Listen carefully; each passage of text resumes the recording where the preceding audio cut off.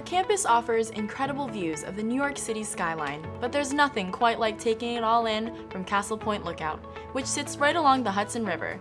The views of One World Trade Center, or Freedom Tower, the Empire State Building, and the entire Manhattan skyline are just spectacular.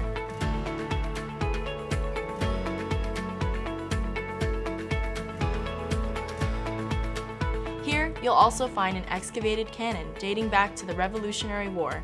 The cannon is believed to have been brought to America from France and was placed on Castle Point when our founding family called the campus home.